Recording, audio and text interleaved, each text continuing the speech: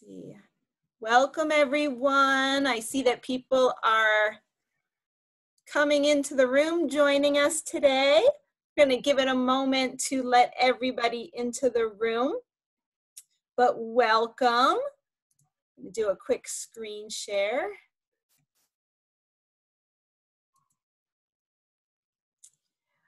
As you guys come on in today, for those of you who are new, who've never been here before, we welcome you. For those that have come to our Teen Science Cafes in the past, it's so good to have you all back. It's a new year. We have started up again. So what we'd love for you to do is in the chat box, which you'll find the chat box, it's at the bottom of your screen. If you hover your mouse, you'll see there is a menu, and one of your options is the chat box. If you open that up, and make sure you select all panelists and attendees, and let us know your first name and where you are coming from today. Because I know that we get folks, not just from Vermont, but from other parts of the country. So it'd be great to see who's with us. Adrian from Rhode Island. I love Rhode Island. That's where I went to college. And Emily's with us from New Hampshire, and Brenna and Jack and Lexi all from Vermont. It's great. I'm starting to recognize some of the names. I know some of you are back with us, those of you who joined us in the spring and summer. So welcome everyone. We have folks from Missouri. That's great. And Sandgate, I don't know where that is. Oliver, what state is Sandgate in? So welcome everybody. I am going to put in the chat box if anybody needs our live captioning services. We have someone that's going to be live captioning for us today. And I just put that that link into the chat box. So if you do need live captioning, just click on that link and that will take you to the live captioning. So I would like to review the protocols that we have for when we gather at our Teen Science Cafes, when we gather in Zoom land. All of you today are muted. You actually don't have the ability to speak, and none of you are on video except for myself and our presenter. So the way that you are going to engage are two ways. We're going to be using the chat box just like we are right now, and we're going to be using the Q&A box, and we use them differently. The chat box is going to be used for when our presenter will ask you questions, might want to know your thoughts. You might want to share thoughts with one another, but it's used to be on topic. The Q&A box is used to ask our presenter questions. So if you have a question specifically for our presenter today, you would put that into the Q&A box. And the cool thing about the Q&A box is if someone asked a question that you were going to ask, or maybe just a question that you liked, you can click on the thumbs up and it will upvote the question so that we know that a lot of people are interested in it.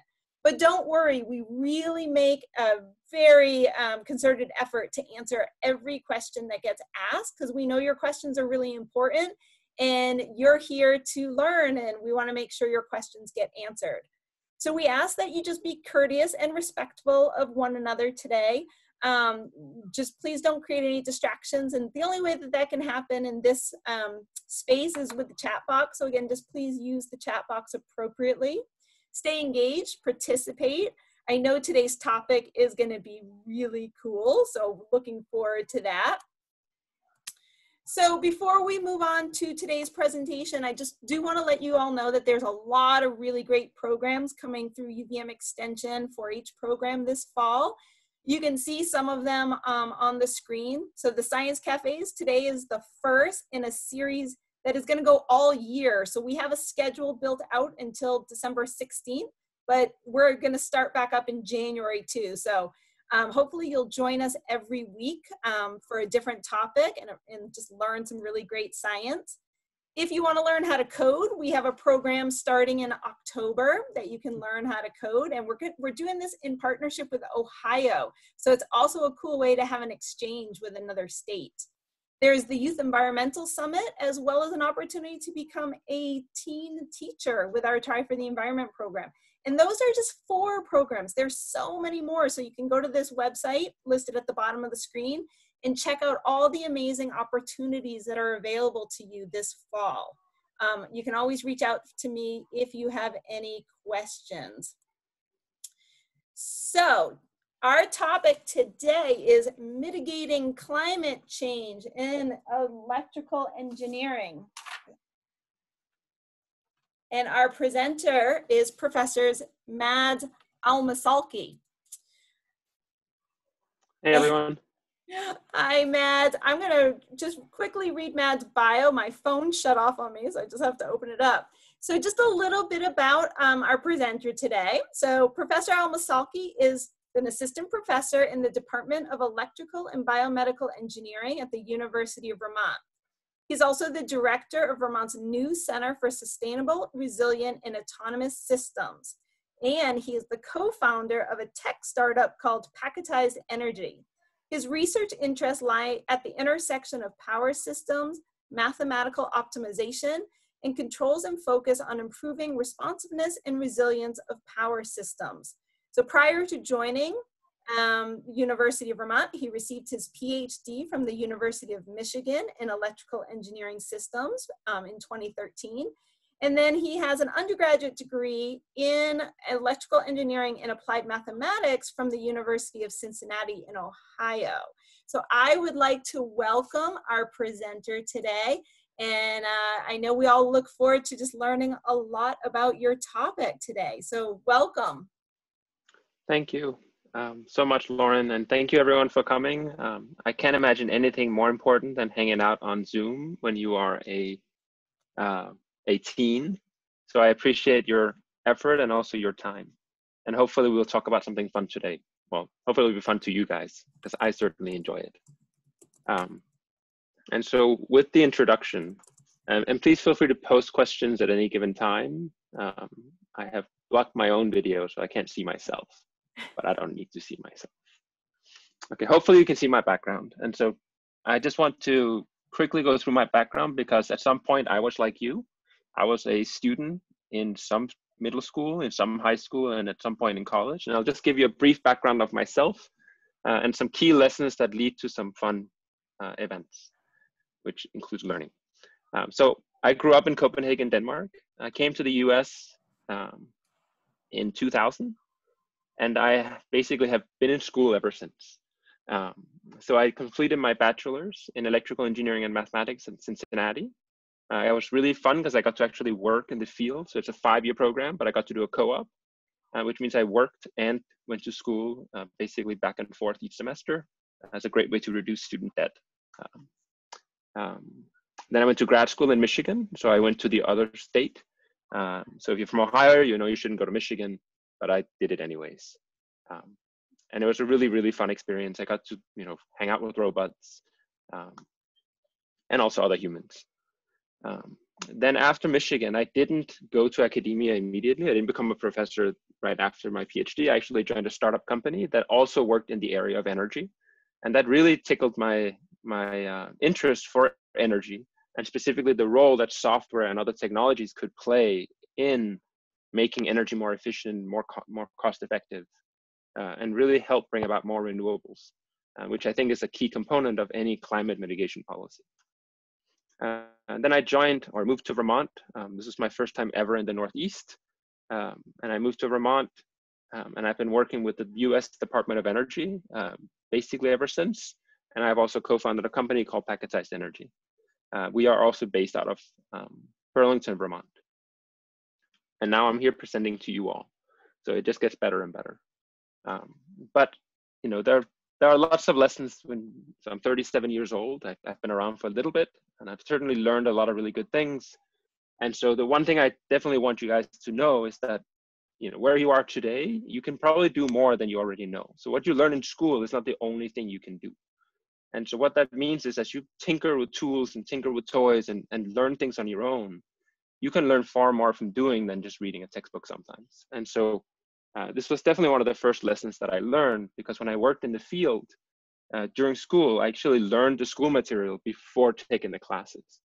And so you are really taking a big component of learning to do before you know, by taking part in these seminars and really learning on your own. And I think someone else would agree with me that that's an important lesson. So the future Nobel Prize winner, Greta Thunberg, who is my Scandinavian colleague, she also stated that there's so incredibly much you can do and not underestimate yourself. And so I think she was 17 when she started causing all kinds of good trouble.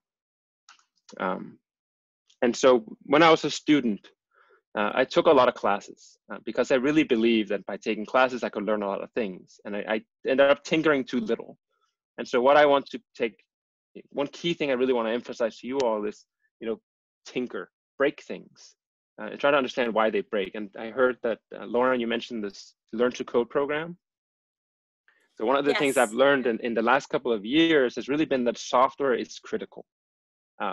Software is everywhere, right? In the thermostat we use, in our watches, used to be Google Glass, Google Glasses that had software in them. Software is critical. So learning to code is fantastic, and taking advantage of these Learn to Code programs is a really great start. And so I got to work in a company called Edigent during my undergraduate, and that's where I learned to code. And I hadn't taken any classes really on formal coding. And so the company Edigent really taught me a bunch of really valuable lessons on coding, algorithms, machine learning. It was a really fun experience. It had nothing to do with power and energy, had nothing to do with climate. And so the other thing I learned was, even though I didn't spend any time taking classes on power systems, I didn't know about energy systems much at all in undergraduate. But what I do know is that everything is changing and you have to learn to adapt. And so here's a picture of me growing up in Denmark. If you look at my shirt, so I'm the one on the left, my brother is the one on the right. If you look at my shirt, it says Michigan University. There's no such thing as Michigan University. And if you remember where I went to grad school at the University of Michigan.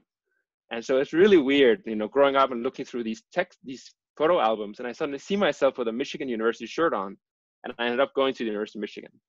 So, you can't plan for everything. I couldn't plan for going to Michigan University because it didn't exist. So that was a really, just be ready to adapt, because that's constantly happening, even with the environment and the climate. The other thing that you can't plan for are pop quizzes.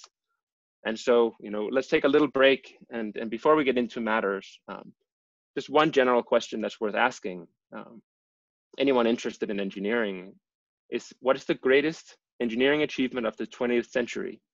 Maybe according to the National Academy of Science. So you guys can put your answers in the chat and we'll just start reading them out. So Oliver says the right. internet. Desmond, computers. Alexander, going to the moon. Those are very cute. I like them too. Gonna play Maya, space travel. Yep. There's always a slight delay, so we know you're typing. We'll give you guys a moment. Finn says the internet, www. The World Wide Web. Anna says electricity. Okay. I like where Anna is going. I would agree with that statement, I think, now. It's computers. So what power? A few more coming in. So renewable energies and light bulbs, electrification. Hey, somebody has good skills. All right.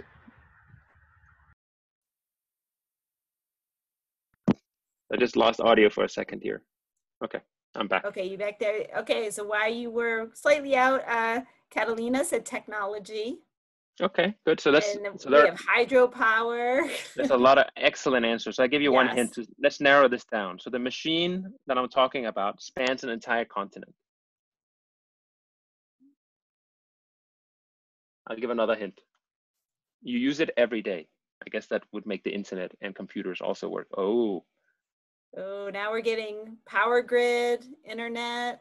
Okay, so let's say that Crawford and Maya, I think you guys hit the nail on the head. So the National Academy of Engineering said that electrification was the greatest engineering achievement of the 20th century, right? So that's 20 years ago. That was a great achievement. And the reason is that electrification is what powers our economies, our healthcare systems, our computers, our World Wide Web. Without electricity, we really cannot function very well. And you can see this is a picture taken from space of the Earth in many different segments.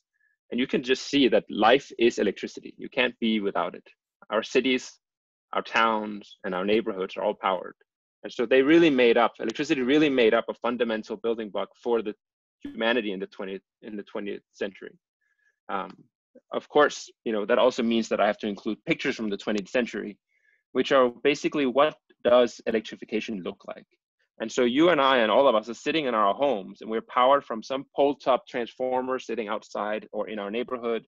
If you're lucky, it's underground so that you don't have to see these poles. And then if you trace back these wires that dangle from wooden pole to wooden pole, you'll get these transformer stations. You'll get these big towers, these transmission towers. And then you get these high voltage systems, and you can trace it all the way back to some power plant really, really, really far away.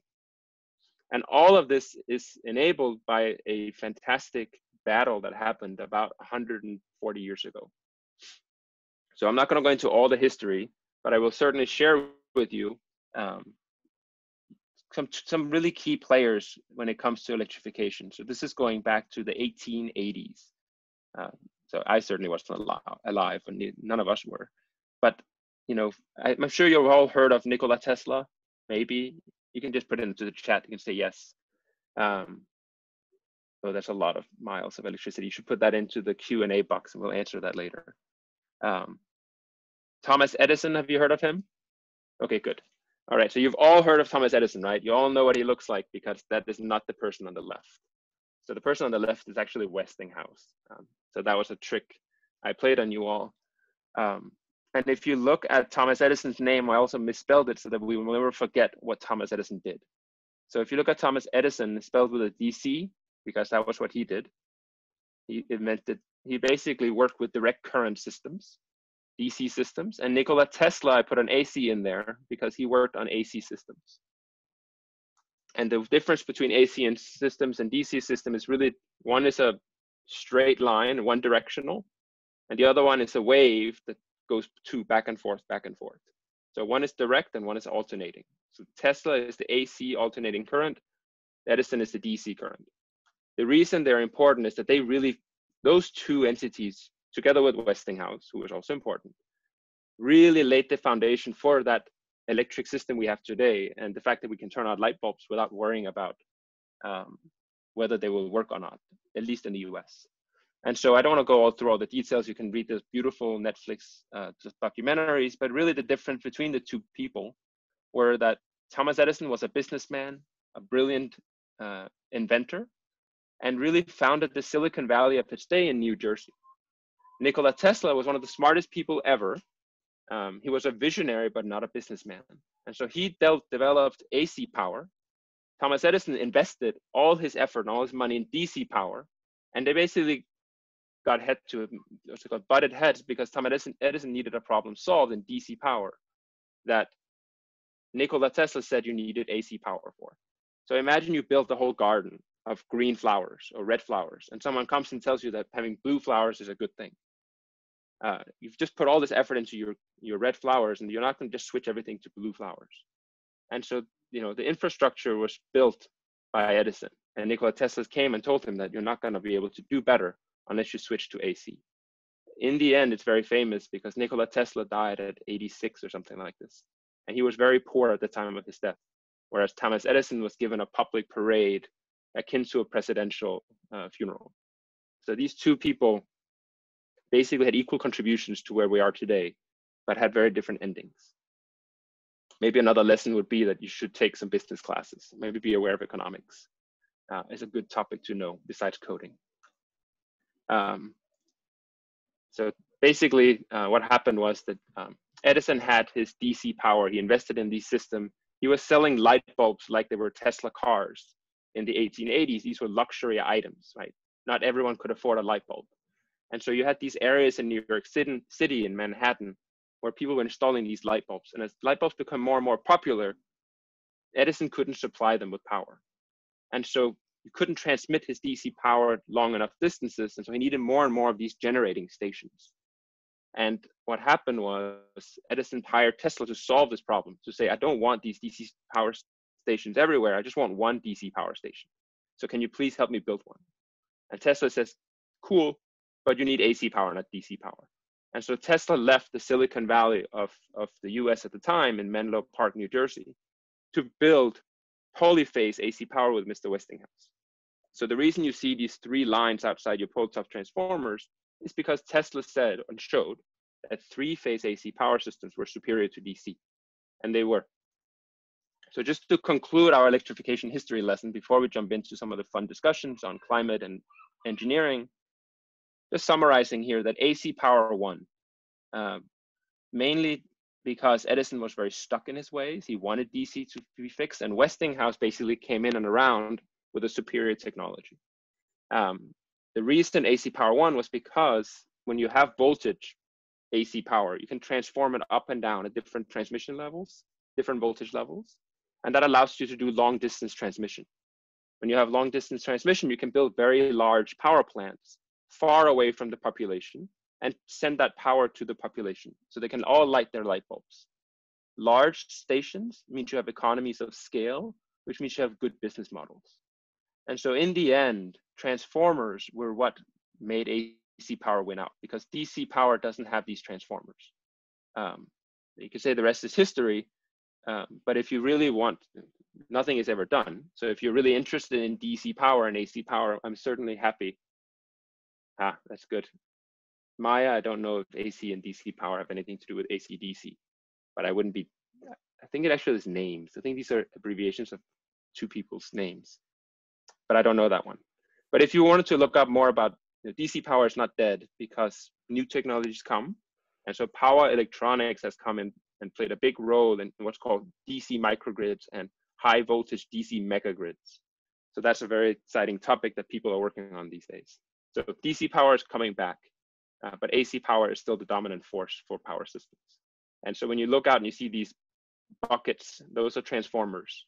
If you drive by a substation with lots of cool stuff, those are large substation transformers. They're very expensive, very big and very fancy. Anyways, so electrification is key to where we are today.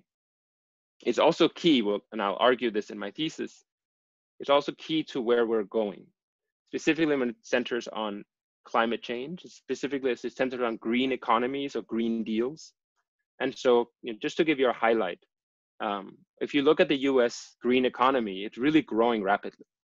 And so in the US recently, trillions of dollars of sales revenue, millions of jobs supported in what's called the green economy, which is environmental, anything associated with environmental, low carbon or renewable energy activities.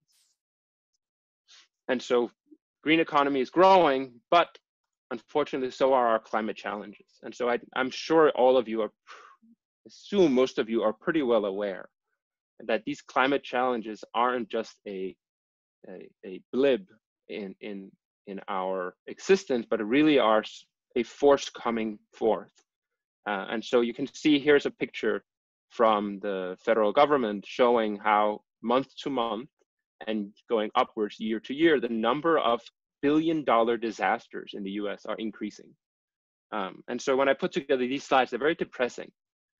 And so you can look here in 2017, Puerto Rico was basically wiped off the map temporarily, no electricity for months. Pakistan in 2018 saw world heat records broken. These records were of course broken in 2020. In 2019 these were enormous fires. I think these are in Australia, California, saw enormous fires. And then 2020, it just never ends. And so we're seeing, wildfires in California coloring our skies red. We have Hurricane Laura, not Lauren, you're okay, leveling cities. You have the hottest temperature ever recorded on Earth in Death Valley. Go ahead, Lauren. I was gonna say, and today Hurricane Sally is hitting the South as we speak. That's right, yep. And so I just went on Twitter to see what else might be going on. And of course, a hurricane is hitting a major, area of the US. So there's just no letdown in 2020. I think in California, the top 5, out of the top 10 fires in California's history, 5 of them happened this year. So we are at a point where we really have to be aggressive about fighting climate change. And one way to do it, which I'll propose today, is to really think about climate change mitigation technologies that are offered from power systems and by corollary in electrical engineering. And so what we need, and what I'll present here, is that there are solutions. So all this dire news, there are solutions to do it. And what I believe is that if they work, they will help mitigate climate change, and that will matter. And so solutions that matter when they work are really important. And the Department of Energy agrees on this. And so if you look at kind of it's called the United Nations Environmental Program, they have an emissions gap report that's quite interesting and it has really nice pictures too. And so if you look at the global emissions in the world, so this red dot here is the actual emissions in 2018 and 19 with an upward trend. So we are around here. If we want to bring global warming to below 2%, we need to hit net zero emissions by 2100. And so you can see this red line is where we need to go. Where we're going is this red arrow, this red oval is pointing us upwards. Business as usual is not gonna be a good outcome, right? 2021, 2022, 2050 will not be pretty pictures. And so the solution to this, the United Nations agrees, requires massive terawatt scale renewable integration. This means lots of solar, lots of wind, lots of zero carbon power. That includes nuclear power as well, even though it's very expensive. But solar and wind are really key. And if you want to integrate lots of solar and wind, you're going to put them on the electric grid. It's going to be a huge challenge. The reason it'll be a huge challenge is because when you have power systems, the number one most important thing about power systems or electric systems is that when you have demand and you have generation, they have to match all the time, right? So when I go over, which I'll do now, and I'll turn off my lights, that has an effect on the grid in North America, right? Switching lights on or off has an effect. It's a very small effect, but it is an effect, right? It affects the frequency on our system, a very, very, very, very small amount. If my light bulb was a stadium of lights, that has a bigger effect. And so every time the demand changes, which is us humans, every time we use the system, generation has to adapt. But what if generation is solar and wind? Or what if our demand is suddenly different than light bulbs? Maybe there's a bunch of electric vehicles, right? So having this balance is very important. And power systems is built on having this balance, controlling this balance. And so if we can be smart about how we manage our demand, we can allow for generation that maybe we cannot control directly. So solar and wind, for example. And I'll get into this in a bit. The key concept, again, just remember, demand has to equal supply or generation. So this means we have a challenge, which is managing demand. And the other challenge is that, so when you have a challenge, you also have an opportunity. And so this cartoon has always been humorous to me because when you meet people talking about power systems 20 years ago, they were not as fun. And this time I go to any birthday party with my kids and the parents will come and talk about solar panels. And so electric vehicle chargers. And so these things they are real. There are real opportunities here. And so if you zoom in, so I want to just highlight this portion here. If you zoom into the United Nations report, what they show is that the emission reductions that we can have, so how much you can reduce emissions by, come from different sectors. A big portion of it comes from the energy sector. This is solar and wind. Another big portion comes from transportation. These are electrical vehicles. Agriculture needs to basically be electrified. And so we're looking at all these industries. And the key pieces we can take away is that a lot of them run on fossil fuels. If we electrify them and we put more solar and wind on the system, we can clean up a lot of emissions. If we can make demand flexible, we can basically help this balance between supply and demand. And so people are predicting that flexible demand will increase from today, which is like 59 gigawatts. And we'll get to the question of what is a gigawatt. We'll move towards 200 gigawatts, right? So we'll go from 60 to 200. That's a huge increase. And this is by 2030 in 10 years. 200 gigawatts of flexible demand is millions of smart devices. What do you think controls these devices? I'll give a minute now. We'll do a minute. What do you think controls all these devices that are supposed to help with flexible demand, to make devices smarter? So So you guys earlier, drop in your thoughts into the chat box, and we know there's always a delay, so type in. We'll see what comes up. yeah. So we need millions of devices. So Desmond says we need software. That's right. Yep, you need connectivity. You need the internet. You need some way of talking to the devices. That's right. So software, the internet, funding. Yes, that's good. Funding is good. Anna, that Servers. is very astute. You can't do anything without money. Yeah, that's right. Is Anna's parents perhaps academics I don't know. or venture capitalists? So it could be one of those two. But when you have millions of devices, they have to connect. They have to talk. Oh, good. But they also need the devices themselves have to have sensing capabilities, right? They need sensors. So you need tiny teep sensors, you need connectivity, and you need software. That's what makes these devices possible. When it comes to funding, Anna said funding. And so United Nations, again, this is the Intergovernmental Panel on Climate Change. The IPCC has this in their write-ups, in their reports. Huge investments are predicted in the area of energy system investments. So supply side energy system investments, generation allocation, and solar will see trillion-dollar investments per year going forward, right? So not only do we have a potential solution in flexible demand, but the opportunity is enormous, right? So if you're getting into coding, if you're getting into learning about cool sensors, if you get into electrical engineering, the opportunity to contribute to climate change is enormous. If we are decide as a society and a planet to move towards climate change mitigation, electrical engineering will be a big part of it, because you need software, sensing, smart devices, and you need power systems. And many climate technology startup companies agree. So this slide here shows a lot of companies that are tagged as climate technology startups by investors. So this is Shail Khan. He's a fairly influential investor at the Energy Impact Partners out of New York City. And if you look in the upper right corner, you can see Packetized Energy is actually listed on their sheet as a climate technology startup, and we are located in Burlington, Vermont. So we're very proud to be included in this chart by Shail Khan. So these companies exist. They don't have to be Google and Apple, right? Even small individuals can do it. All right, I'm going to take a small breather now. I've poured content on you, and I mentioned terawatt a couple times ago, and I also mentioned gigawatts. And so it's let's just pause for a second, and can we talk about what is a terawatt? And so I listed a bunch of options. Feel free to post them into the chat window. What is a terawatt? Giga is a billion. Okay. So what's a tera? Okay, good. So which one of these are a trillion? So David says all of the above. Crawford gives me a lot of zeros.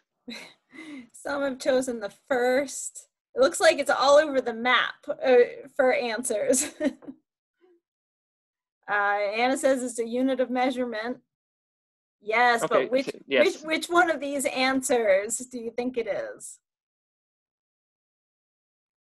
Number one. Yep. You can go, yeah, if you could do the bullets 1, 2, 3, 4, that's right. 5, 6. It might be easier to type in. Yep. So that's true. I should have labeled them so they're easier. That's okay. So a trillion watts, this is true. A terawatt is a trillion watts. It's this one. The first one. That's right. But a billion kilowatts is also a trillion watts, because a kilowatt is 1,000 watts.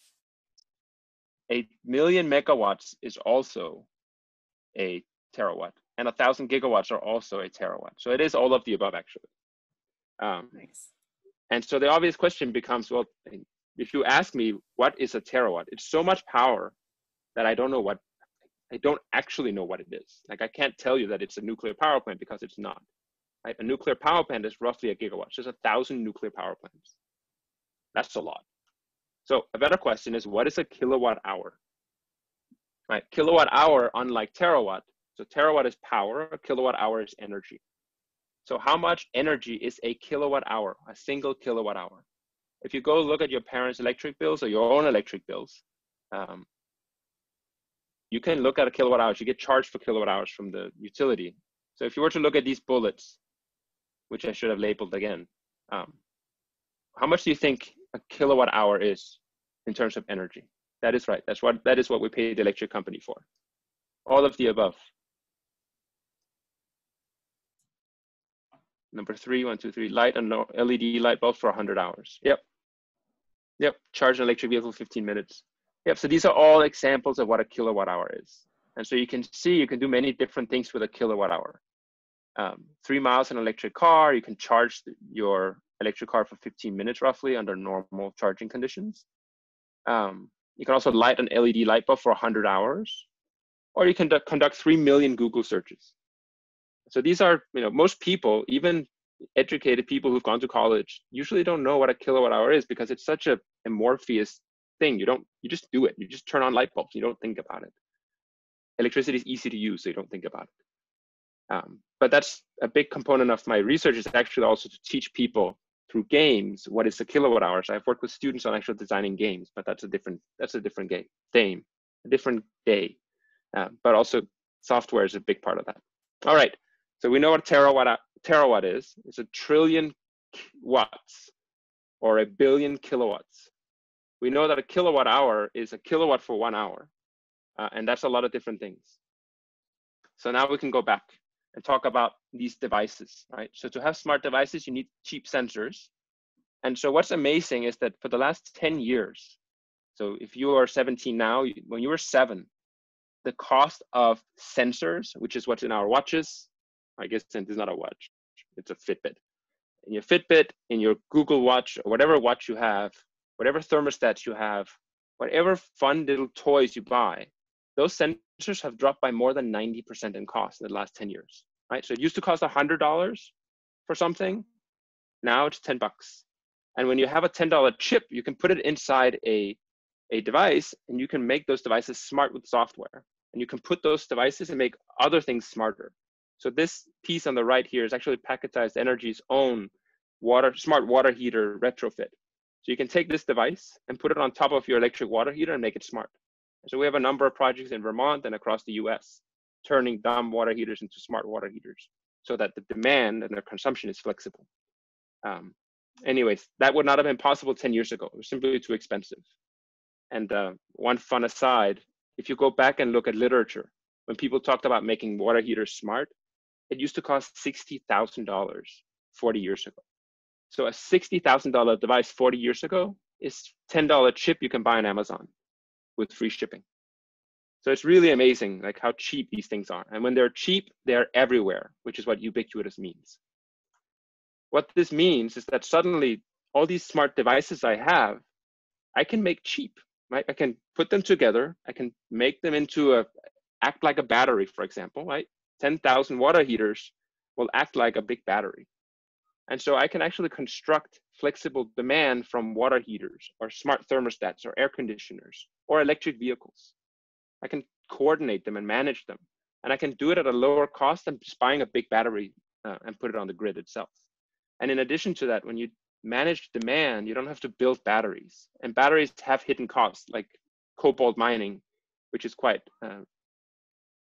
inhumane as a source of a resource. So not only is it today possible to build these devices, it's actually cheaper to operate and manage than batteries themselves for the same flexibility. The only difference with demand side flexibility, right? If I'm managing your water heater, if I'm managing Lauren's water heater, if I don't do a good job, Lauren will end up with lots of cold showers. And then I get a phone call. And we don't want phone calls because we have to respect the human that's in the loop, right? So if you're managing smart demand, you have to manage the human that's operating that device.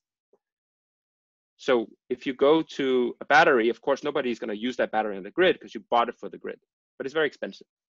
And so you run into this problem. So in Boston, they call it the Fenway-Frank problem. In Ireland, it's the 2-pint problem. And in Vermont, I'm going to denote it the creamy conundrum. And it really is the fact that if I ask every one of you to go around and let's go make your demand flexible, or let's go make your energy usage more efficient, you will save maybe $5, maybe $10 a month at best, right? $5 is pretty good.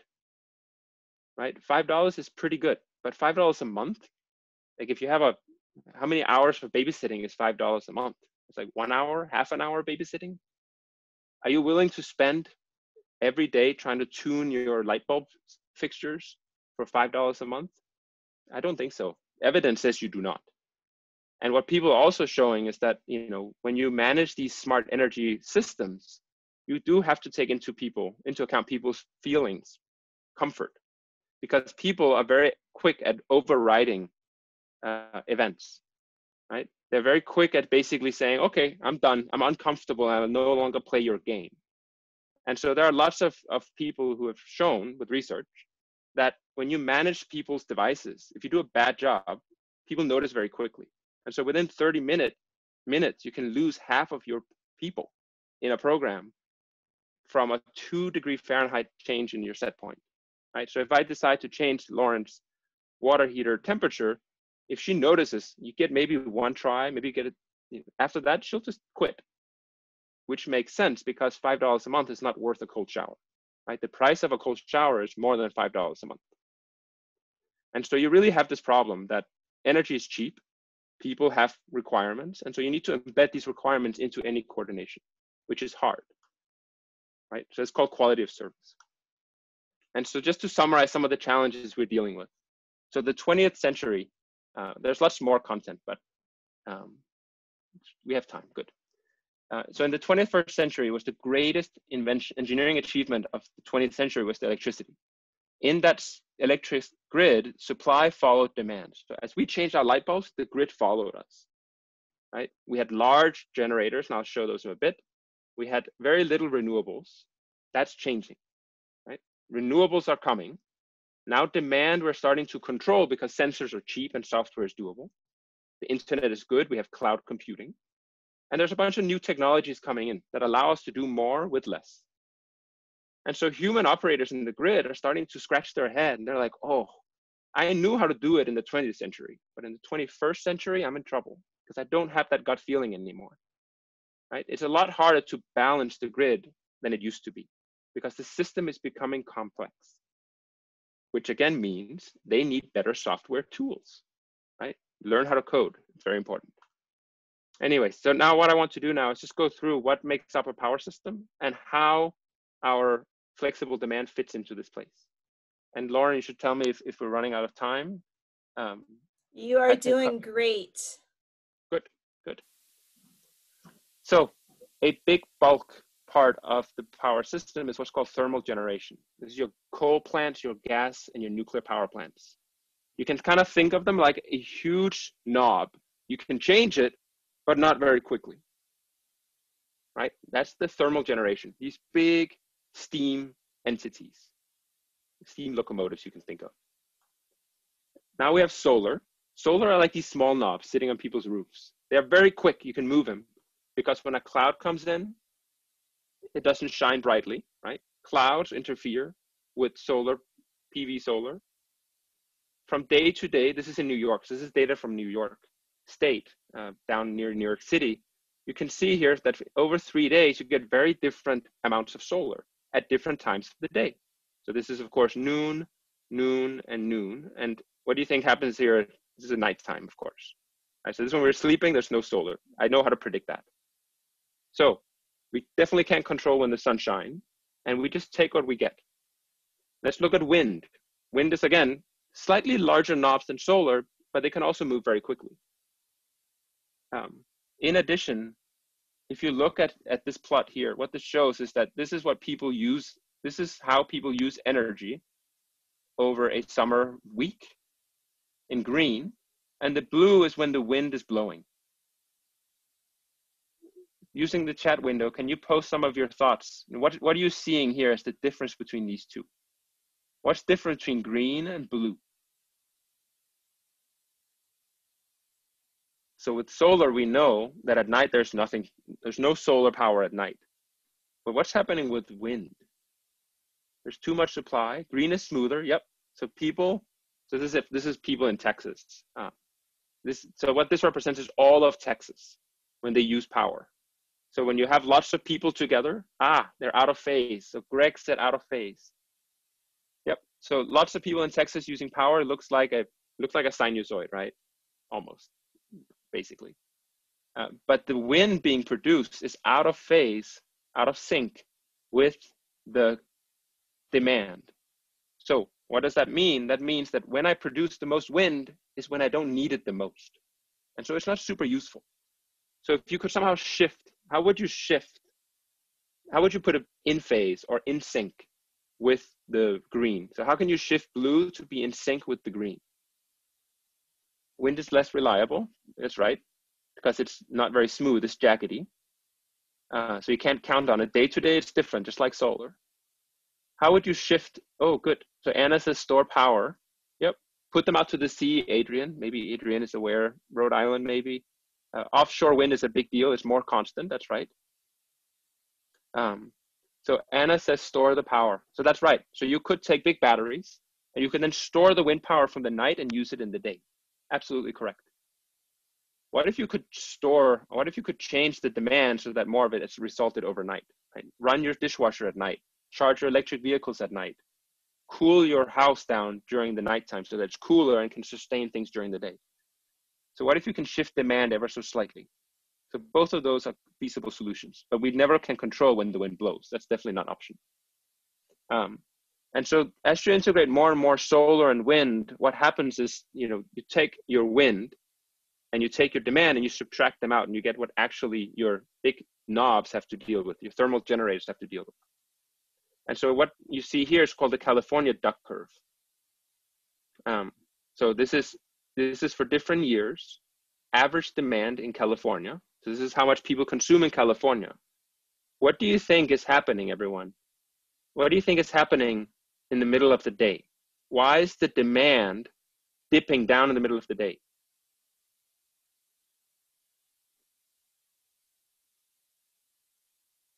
People are at work and school. That's right. So if you look at 2012, so the gray line here represents 2012, 2013, 14, 15, 16, 17, 18, 19, 20. So actually in 2017, we actually exceeded these numbers. So these are our predictions. So California is actually down here. In the middle of the day, the total demand that is seen on the grid is down here. So people are saying air conditioners, people are working, but it actually is because people have installed solar on their roof.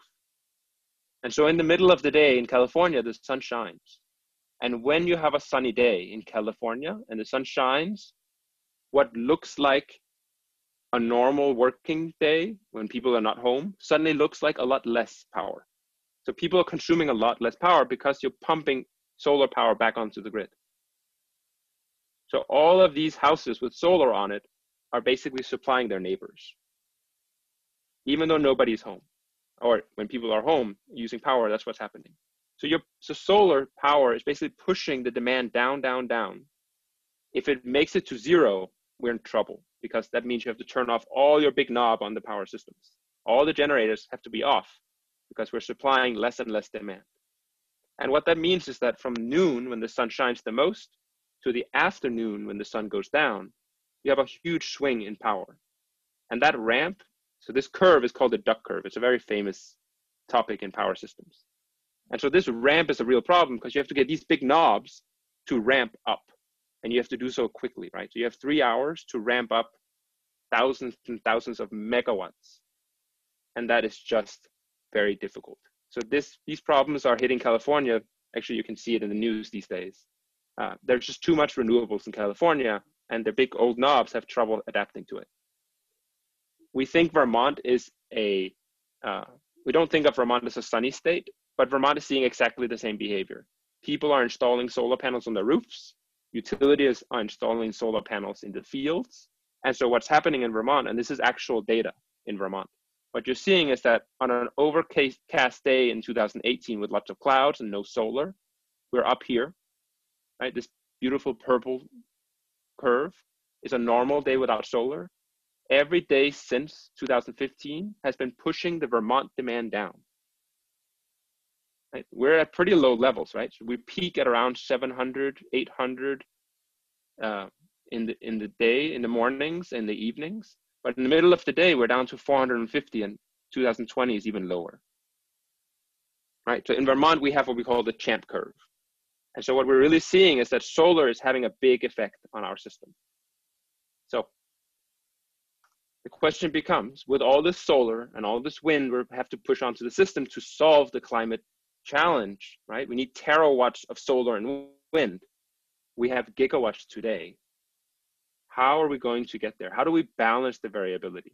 So one option is to get more of these big knob generators that can move faster. Actually, these should be say more, get faster natural gas generators. Another option is control the weather. C is coordinate the load, and D is install big batteries. I'm disappointed that no one says control the weather. They're Vermonters. They know you can't control the weather. Oh, Or actually, right. not everyone's on is a Vermonter, but I'm sure Good. every state has a saying, you know, the weather right. will change in 5 minutes. That's right. Yep. And the forecast is always wrong. That's right. So controlling the weather would be fantastic. So we need to call in some, you know, some X-men or X-women to come help us with that. But it really is, you know, this is not an option under a climate mitigation plan, right? You want to cure climate change, you don't put more natural gas generators into the field. You can't control the weather. Oops. So the options that are left are install big batteries, which are expensive, or coordinate loads, which is hard. And so what I'll present now is just a short video I've made. I didn't personally make it, but I designed it with some people that are more creative than me. And so I'll present this video and hopefully you can hear it. It's about 2 minutes long. And so the answer will be C and D, and the question will be how much of each, right? One is cheaper than the other and one is harder than the other. So I'll play the video and hopefully you can hear me. And if you can't hear it, I'll be quiet. Every day, we use a lot of energy. Conventional thermal generators provide a reliable electric supply. However, they release harmful emissions into our environment. In contrast, renewable energy sources are much better for the environment, but the supply is inherently uncertain and variable. National laboratory and industry experts estimate that today's electric grid cannot support more than 30% of our energy coming from renewables. The variability means getting to 50%, 70%, or 100% renewable energy poses a great challenge, but also a huge opportunity. A part of the solution is on the demand side. Products such as smart water heaters, electric vehicles, and heating and cooling systems, known as distributed energy resources, can be aggregated into what is called a virtual battery or virtual power plant, and be controlled to provide the grid with responsive resources that can help smoothen the impact from renewables, reduce the need for conventional thermal generation, and enable a much deeper penetration of renewable energy. But the DERs are subject to complex human needs, such as hot water usage, driving patterns, and air conditioning preferences. Therefore, to best coordinate DERs, we must develop next-generation algorithms for optimally controlling virtual batteries across the grid. This requires state-of-the-art advances in optimization theory and real-time control systems. In our research group, we work with students and collaborators, federal and industry partners to study the optimal dispatch and control of virtual batteries and grids subject to forecasted but uncertain renewables. This requires predictive models of the grid and virtual batteries, optimization under uncertainty, and real-time sensing and control. Our research enables the development of scalable algorithms for a reliable, sustainable, and affordable energy future. For more information, follow us on Twitter and visit us online.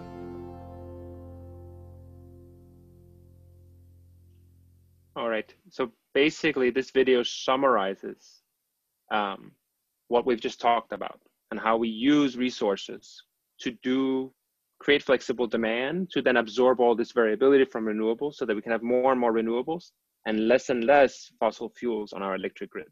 And we know that the electric grid is basically the foundation of our economies, healthcare systems, everything we do. And so the electric grid is really foundational to climate change. And so as we talk about coordinating demand, I think it's important to think about what kind of loads or what kind of devices do we need to manage. And so I'll have a list here. If you can think of other devices, I'm always happy to hear and learn what you guys have seen, or maybe you have some good ideas about some devices I've left out. So number one that we hear about is thermostats. So the Google Nest, Honeywell, Ecobee, there are so many smart thermostats these days that have cheap sensors, cool software, connectivity from the internet, all part of the solution when you buy it in the store. So Greg, put that question in the Q&A and I'll answer it. Water heaters, right? So this is a retrofit solution you put on top of the water heater. These are not drawn to scale, right? So this retrofit is not bigger than the water heater itself. Electric vehicles. I'm sure you've seen them. Recently, I've seen an enormous number of Teslas. I don't know why that is, but just recently noticed it. Batteries. Oh, I forgot. Electric vehicles. Have you heard of the Cybertruck by Tesla? So the Cybertruck, a fun comparison.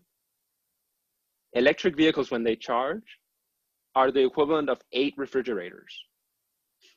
The power system, so that when the utility built, was not designed so that every household has 8 refrigerators capacity. So if everyone had an electric vehicle, the grid would literally shut down. It cannot handle that much demand. And so a normal electric vehicle is, you can think of it like 8 refrigerators, right? Every time I see an electric vehicle, I'm like 8 refrigerators. The Cybertruck, which is Tesla's newest gadget, the Cybertruck is more like 80 refrigerators. 80 refrigerators will take down a city's power system. It's just a lot, all at once. And so I don't know how they're going to manage this. They're going to need specialized infrastructure. So my recommendation to all of you is do not buy a Cybertruck without the utility's permission, at least in the short term. I think the level of charging is 250 kilowatts.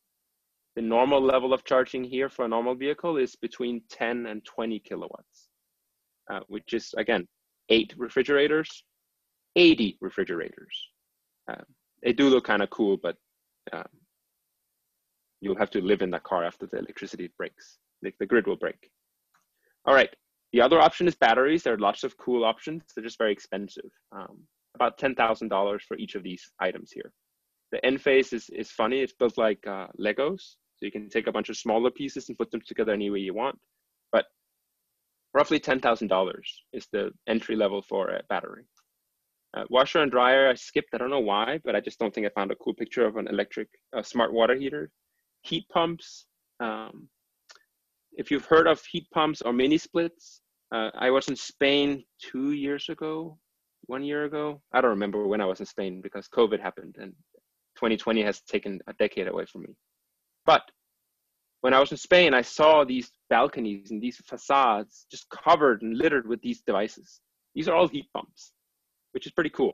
But there's also lots of flexible demand. And smart homes. So my wife recently bought a Echo, what's it called? Google Echo. Google Echo? Google's, what's that called? Google devices, whatever it's called. Alexa, that's right. No, that's Amazon. You guys are tricking me. So there's Google, there's Amazon, and there's Apple Siri. Google Dot. Yep. Echo Dot is an Echo. Okay. I thought I was just hearing myself over and over, but it was the Echo. All right. So there's a bunch of smart homes. These smart homes can also help coordinate devices, right? Because they're aware of what's going on in the house. They actually spy a little bit on us because they know where we are and when we're home. And so they could inform devices of, when is a good time to heat up the water in a water tank. And so the idea is that if you take a bunch of these smart devices, you take some batteries, you take your electric vehicles, you take all these smart devices you have, your heat pumps, your solar panels, these homes that you have flexibility to offer. And so if you have a bunch of homes, you can control these homes. So the question is, if you had 1 million devices, how do we control them? So if I asked you to control 1 million devices, clearly you need software, clearly you need connectivity, we need cheap sensors, we know that. I've proposed a 1 million armed robot octopus. I think that would be the best way of controlling 1 million devices. It's kind of like an overlord. You just build it over our head and it just sits and has a hand in every single household with a camera to know when we're home. I think that would work. Maybe it's expensive, maybe it's slightly privacy invasive, but I think it'll work. Another option, so this is a little bit on the this third or fourth year electrical engineering side. You could design a controller where you take in all the measurements from all the devices, control them, and then spit out control signals to all these devices. So that's called a millionth order system. That's super hard to do. I don't recommend this. This is just very difficult. You're gonna need a very powerful computer. Another option is you get a really powerful radar or a big radio signal, and you broadcast device signals to devices, right? That's actually pretty cheap. That's how your radio in your car works. There's just certain challenges with broadcasting. So like when you listen to the radio in your car, if you change the channel, people who provide the broadcast don't know. And so when you broadcast to devices, you're kind of like on a megaphone. You're screaming at devices on what to do, but you don't really know what they're doing. So there's a certain, it's not super controllable. So it's hard to deal with. The other option is to do things smarter. And so I'll skip to the fifth one. So one option is that you assign a priority to each device, right? Imagine if you knew all the priorities. So if I know that Lauren is not home, I can turn off her water heater. It shouldn't be on. And as Lauren comes home, I use this the Google Home to basically tell me that this water heater has a higher priority now because the occupant is home. So you can assign priorities and rank those. They're just hard to do in real time. The other option is to make the devices smarter. So option 5. If you make all the devices smart enough to know their own priority and their own energy need, you can make the devices communicate only when they have something to offer. And so instead of all the devices always telling you, oh, I need priority, oh, I'm not important, oh, I'm very important, have the devices only tell you when they can do something good. And so that reduces the amount of communications you need. It makes everything very simple because every device is essentially saying when they have a packet to offer, a packet of flexibility. So that's right, so on-demand water heaters. And so if you look at systems in Vermont, so this is real power. There's about 2,000 water heaters in Vermont that we have data for. And so what you can see here is that in the morning, people take showers. So you see a little bump in the morning. And then what the Green Mountain Power does, the utility, what they do is they turn off all of these water heaters for 3 hours during the day to prevent them from turning on, to basically keep power low. And then after 3 hours, they say, okay, you are allowed to be normal again, water heaters again. And when that happens, all the water heaters are cold because 3 hours without heating turns water cold. And so they all switch on. Boop, they all jump on. And you get this huge spike. It's called the cold snap. And then over time, the power comes down. But that snap that's risky, right? 2,000 devices can do this. 2 million devices will be way off the screen. So this is through FM radio broadcast. You can basically just broadcast out an off signal that turns off all the devices. And then after 3 hours, you broadcast again, go back to normal mode, and they just switch into normal operations. It's basically just a FM radio controlled relay. That's how it's done. That was to Maya's question. Okay, so we can really do a lot better than this. We can do much better than just a sprinkler, basically, which is what they're doing. And so this is called has a certain name. This is what I work on. I work on this a lot. And so we borrow ideas. Managing devices. It's kind of like, instead of telling them what to do, have the devices tell you what to do. So when you send an email, or when you share data on your phone, oh, you can't see my phone because it's invisible. Oh, there it is. If you share data on your, what's it called? Phone, on your computer, on your laptop, on your tablet, on your phone, I guess, on your, what's it called? Wristband watch. Regardless of what file it is, whether it's a picture, an SMS, a video or GIF, a meme, an Instagram post, the data you're sending from your phone to the cloud or to the internet is shipped in a bunch of small data packets. And so the idea at UVM is what we're working on is what's called packetized energy management. It's where you take a water heater's demand and you chop it up into small pieces. And the water heater then tells you when it needs a small packet of energy.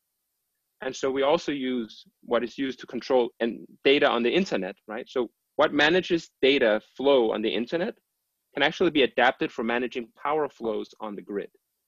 And so that packetization and randomization are key elements of what makes the internet work.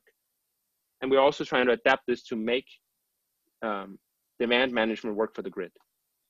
And so I've already mentioned that this broadcasting of data, good, okay. So we'll cut maybe 2 minutes, 5 minutes, 3 minutes. Okay. Yeah. Perfect. And so there really are two key methods used today. One is what's called the broadcast-based method, where people scream at a microphone. That's me. They use megaphones, basically. Use megaphones to tell devices to jump or not jump. Like I mentioned earlier, if you broadcast out stuff, it's really hard to know what's happening unless you have what's called feedback. If you have feedback, that requires you to measure all the devices and send that data all the way back up to the cloud. Super expensive. And so it's really hard to distinguish individuals in these scenarios, and it's really hard to know who's doing what without expensive feedback being shipped back to the cloud. Right? So megaphones are great at telling devices what to do, not so good at listening. That's also a good lesson. My wife tells me I should listen better. So the other option is let the devices speak to you, right? So instead of having a megaphone, have a big ear. And as the devices talk to you, listen.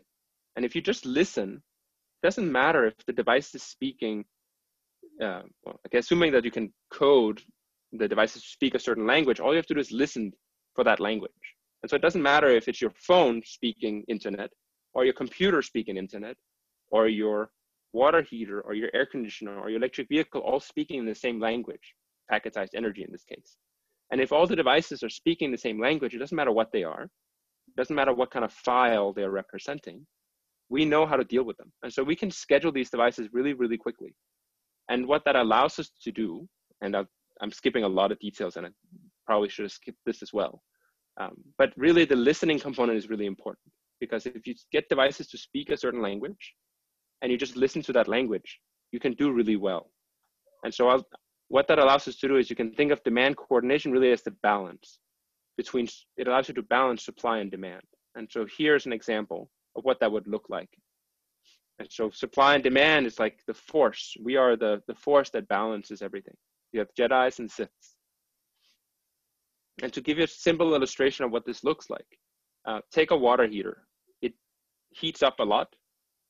You can chop it up into small bits. These are the packets. You can then have the device know when it needs a packet or not by telling you when it needs a packet. So it makes a request. And all you have to do is manage these requests. That's actually pretty easy.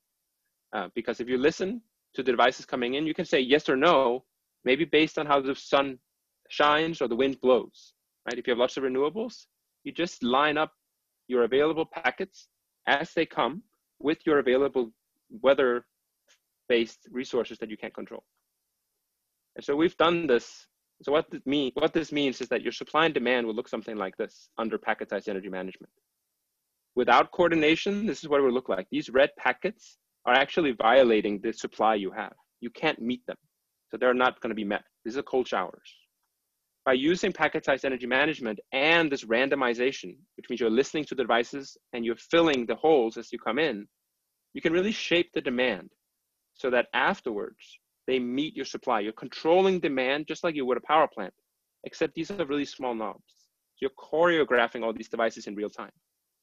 And so we've built a lab at UVM. We have a test bed where you can basically test these algorithms out, and you can show that 5,000 simulated water heaters can actually do quite a bit of flexibility. And so here on the x-axis, you see the hot on the left. These are temperatures on the bottom.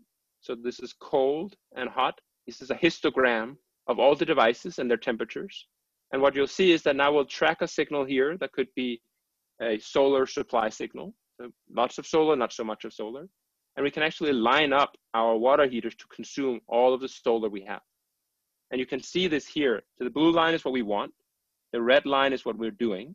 And you can see here that we're tracking this blue signal, all by keeping the water heaters within their temperature limit, so nobody gets a cold shower. So this has won a couple of awards, this research. We have a number of papers, and the Department of Energy has really been strong supporters of this technology. And we've developed this all at UVM, which has been really fun experience. And so I'm wrapping up now, Lauren, I promise. And so really what I want to highlight with this talk is really that engineering technology will help make the grid more responsive. I could maybe say electrical engineering technology is key because we're talking about coding, sensors, communications, connectivity, power systems, electricity. And really you have more renewables, terawatts of renewables, less emissions, climate will be unchanged, which is fantastic. Greater flexibility means lower costs, right? So you can do this economically, and you can actually improve the grid operations altogether, but that's a different topic. So you get less blackouts, more reliable systems. Completing this research is not done, but this represents really a holy grail in power systems. So if you're familiar with Indiana Jones, you're familiar with the Holy Grail. It's very hard to get, and it's guarded by a bunch of old white people, which is pretty true in power systems. And so we need to change that as well. And the reason you can change that is because there are lots of young people coming through and interested in energy. And I think sometimes they misplace that electrical engineering is this old white people sport. And it's really not true. And so what's really wonderful and amazing, and another amazing opportunity, is that a large portion of the workforce today is retiring. All right, so in the next 10 years, we're going to need to replace a number of seasoned veterans in the field. And so there's huge opportunity for employment, huge opportunity for scholarships to people wanting to study energy or electricity systems. And so hopefully today I presented a view of electrical engineering that is broader than just the circuits in which we've studied in historical sense, and really broader than electrical engineering, really broader than just electrification. That was great. I'm going to ask if you just leave this slide up while we take questions. Yes, so people have that. But before we go into questions, you guys, I'm going to launch a quick poll. We always do this at all of our cafes. There's 2 questions just to get your feedback on today's cafe. So I'm launching the poll right now. Just quickly take it, and then we're going to go into the questions that you all have put into the Q&A box. So if for some reason you don't see the poll, you can just type your answer into the chat. But I don't want to spend too long on this. I'm going to let it so that most of you have voted. And thank you all. I can see the numbers popping up. And then we will go into the Q&As. I see there's like 20 questions, which is awesome. You guys have been great audience today. Let's get a few more of you into the poll before I close it out.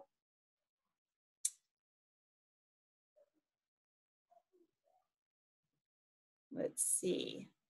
Some of you haven't taken it. Just quickly go do that. Gonna give it 10 more seconds. All right, I'm gonna close out the poll. Thank you guys for that. And let's go into the Q&A box and let's get your questions answered. So the first question, how many miles are there of electricity cables in the world? Do you know? So I don't know how many miles there are, but I can maybe tell you that each mile of high voltage transmission cable, so when you drive along highways, you'll usually see these transmission towers. Each mile costs about $1 million to build. So I don't know how many miles there are. There are lots of miles. I could have included a picture here of the transmission network in the US, but there's a lot. There's lots and lots and lots of miles. Maybe ask Alexa, right? That's true. Hey Siri, how many miles of electricity cables are there in the US?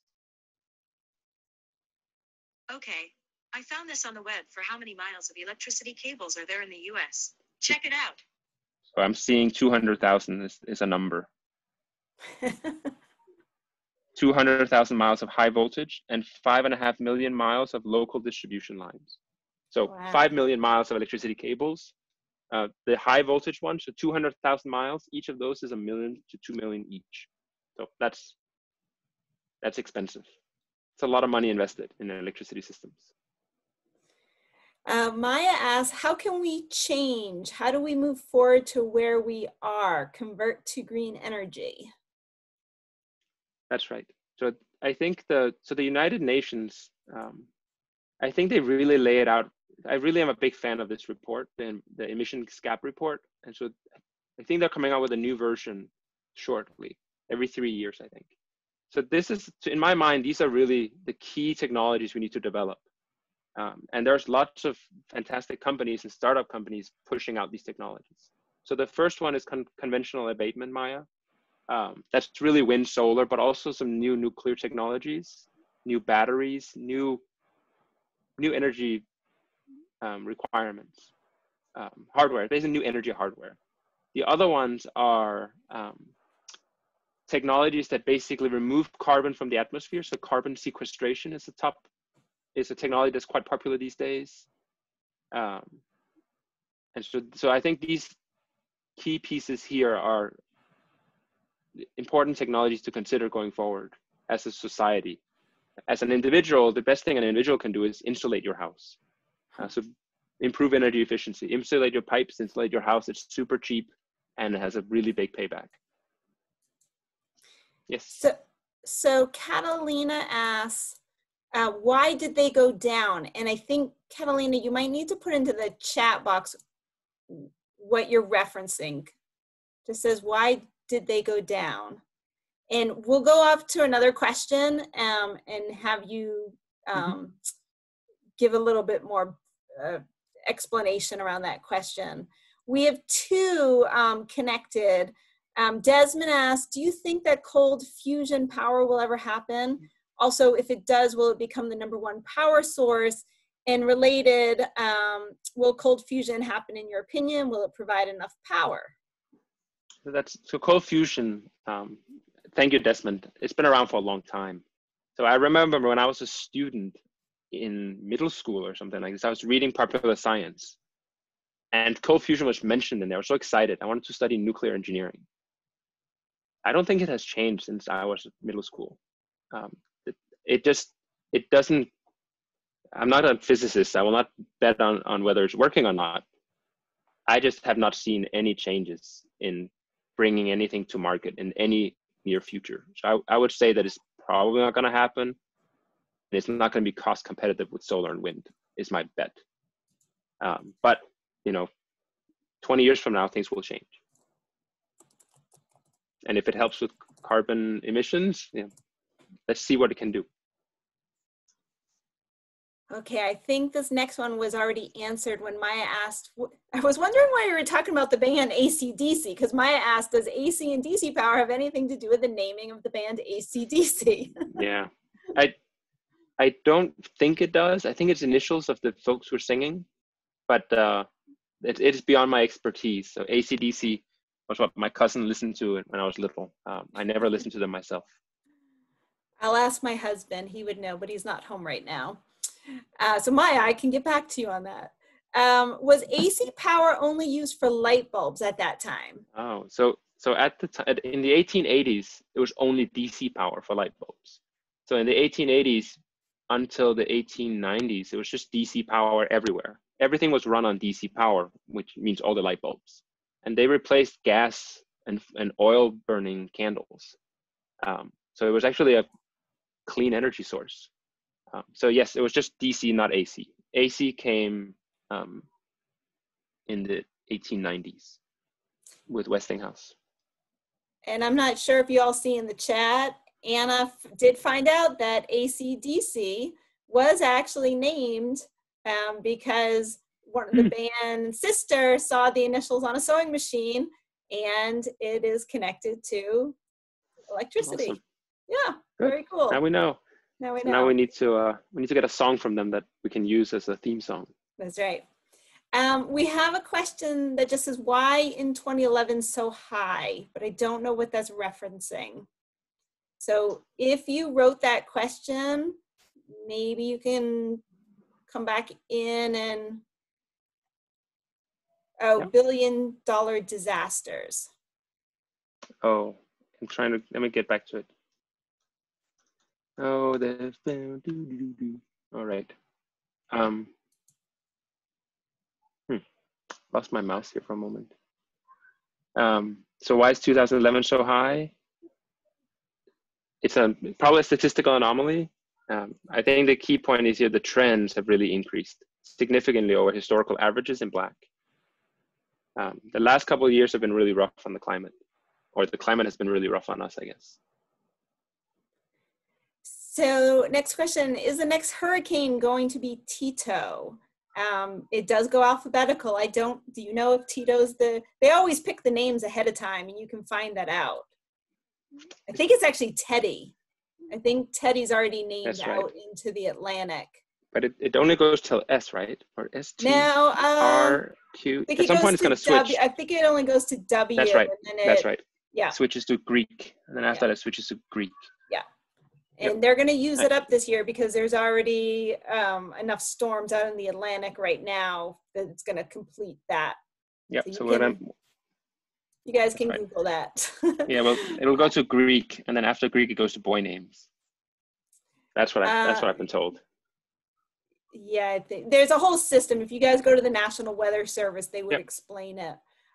Next question, are we going to be able to equal generation with load? Is that possible? So that's a really good question. So when you look at the balance between demand and generation, so the power system is built to always nudge one towards the other, specifically generation towards demand. And as long as they're very, very close, everything works beautifully. Your question is, does it ever actually match exactly all the time? It doesn't. Well, the electricity always matches exactly, but the frequency is not always 60 hertz. It's almost never 60 hertz. It's always oscillating around 60 hertz. And that's because balancing exactly is really hard, but the electricity is always balanced. Every millisecond of the grid, the electricity between demand and supply is always matched exactly. And that's the beauty of electricity. How it's done, I'm happy to discuss in more detail, but it has to do with electromagnetic fields. It has to do with large generators basically storing electricity or energy in electromagnetic fields. And then as you switch on your light bulb, you're actually tapping those electric fields and converting it into electricity. And that happens in real time, milliseconds. So they are actually always balanced. So electricity is always balanced. The grid frequency does jump up and down though. Do you know how much solar panels cost?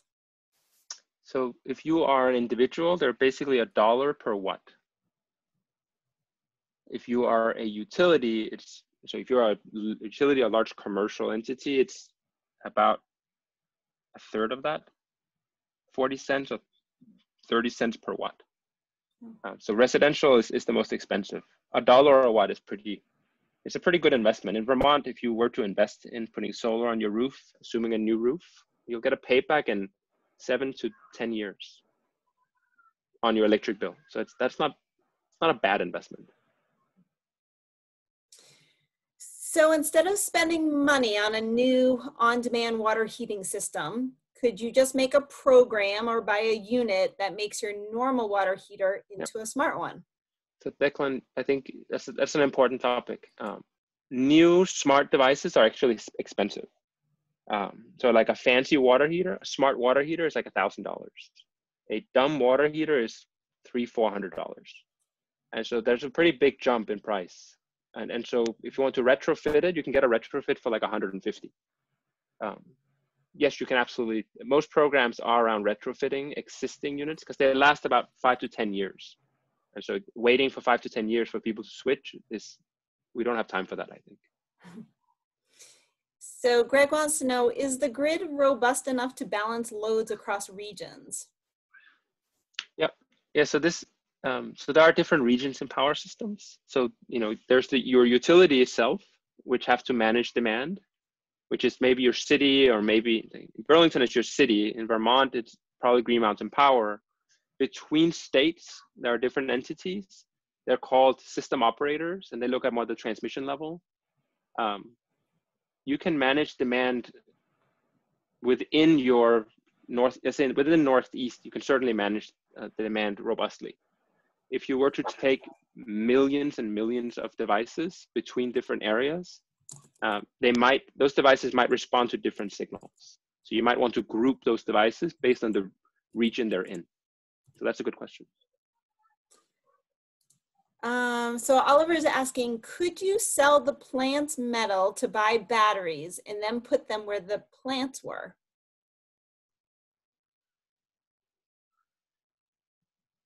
Oh, okay. So you're talking about power plants, probably.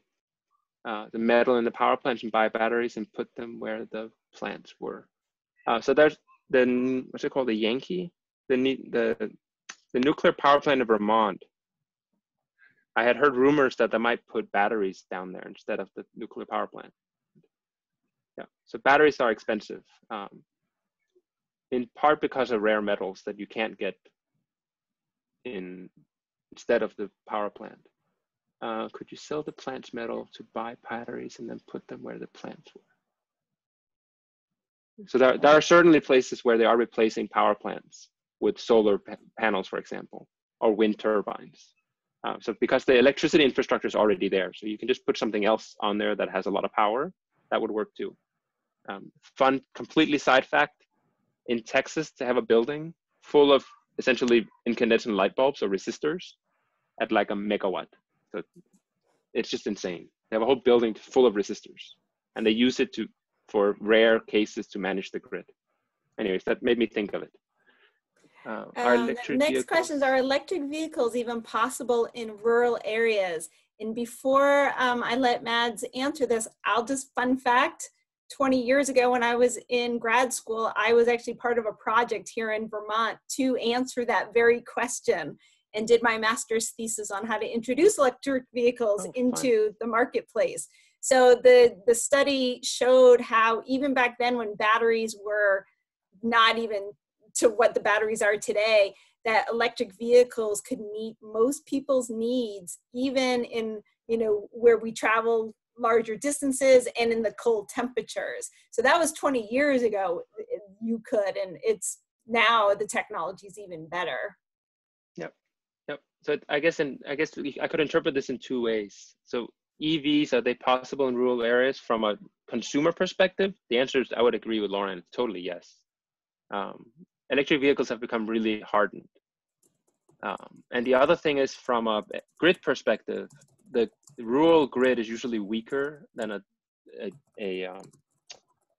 what's it called? A urban grid. So that is, an electric vehicle in an urban grid would have a bigger effect on that grid than electric vehicle in an electric vehicle in a rural grid would have a larger effect on the grid than an electric vehicle in the urban grid. And so there are certain challenges with electric vehicle charging in rural areas that need to be handled more carefully, but the utilities there are pretty good. So we've worked with Vermont Electric Co-op, who are managing this carefully.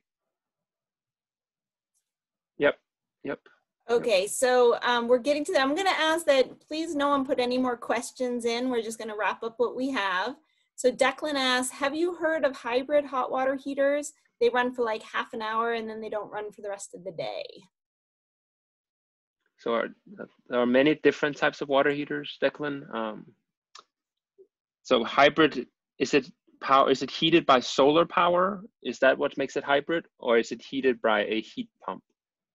So there are heat pump water heaters, which could be considered hybrid, and then there are solar heated water heaters as well. He just wrote in solar.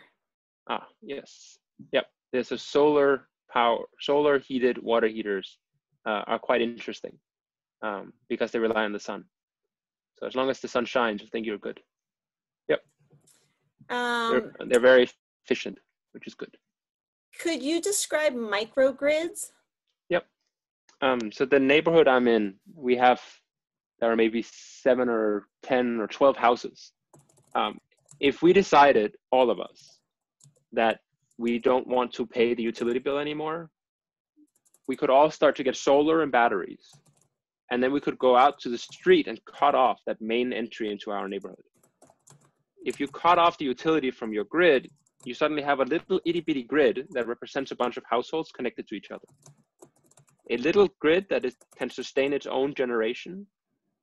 A little grid with generation that can sustain its own demand, it's called a microgrid.